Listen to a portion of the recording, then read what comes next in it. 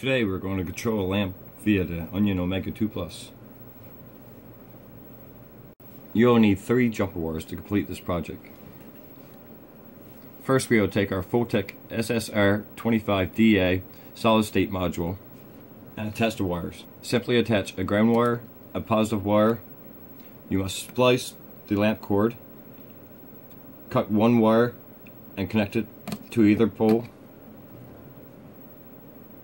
I've chosen to splice the positive wire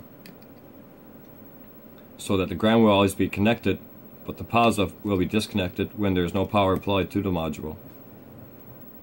Next, take your relay module, loosen the screws on either side of the relay. Take a positive wire, connect it to the end.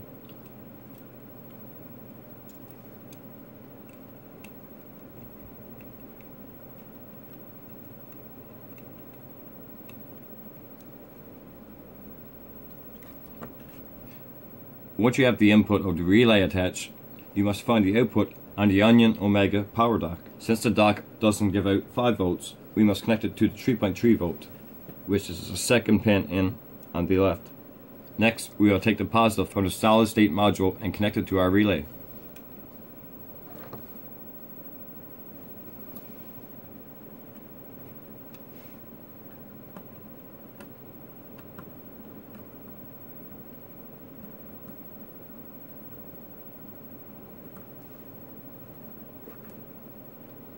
Make sure the power is off on the lamp module while you're doing this.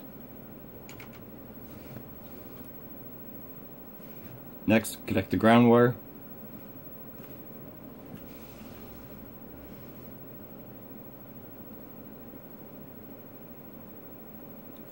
Either ground will work. I'm going to use the top right one. Now your device is connected. Now you can plug it into the wall.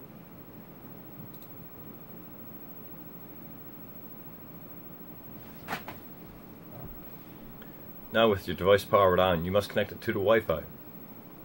Select the Omega, connect.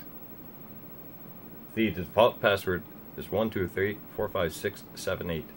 Now with your device connected, you must visit the console. Once your devices are connected, visit Relay Expansion Control. Select the target device, select the relay in which you'd like to turn on. In my case, it's relay number 2. The bulb works. Click again,